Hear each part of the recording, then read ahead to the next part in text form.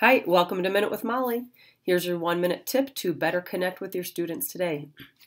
So how do you feel when you're delivering content or directions and students are talking while you're talking? You don't like it either? Yeah. Well, one thing you can do is run your class with the premise that everyone deserves to be heard. Everyone has a voice and only one person speaks at a time.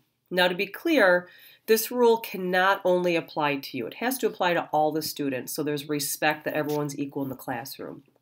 So this means that even if a student is answering or asking a question, that you don't allow other students to talk over them.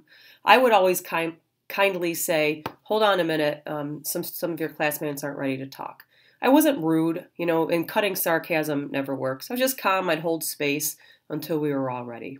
This will be frustrating in the beginning, but as you continue to do it and the consistency is there, it'll be something that you rarely have to address again, and it will build respect and rapport in the classroom.